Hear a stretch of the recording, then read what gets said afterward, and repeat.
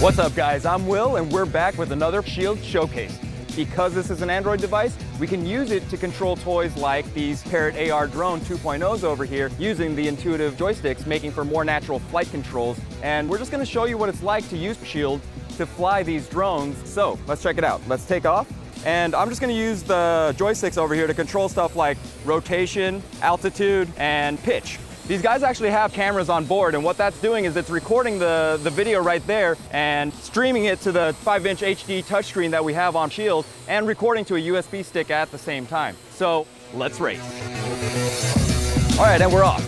Turning that corner like a pro. A little bit of a bobble, but okay, here we go. Final turn. Oh, here's my chance. Nice and tight. I think I got it. And for the win. So there you have it. That is the Parrot AR Drone 2.0 controlled by Shield. We'll catch you next time.